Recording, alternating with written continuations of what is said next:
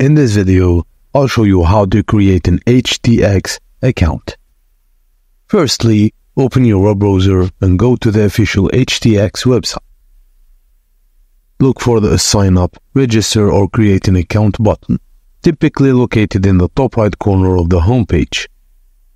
Complete the registration form by providing your personal details such as full name, email address, phone number and password. Read through the terms and conditions and accept them if you agree, and after submitting the form, check your email inbox for a verification email.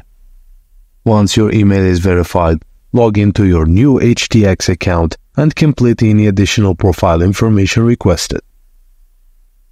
After completing the setup, you will be redirected to your HTX account dashboard, where you can explore all the available features and services.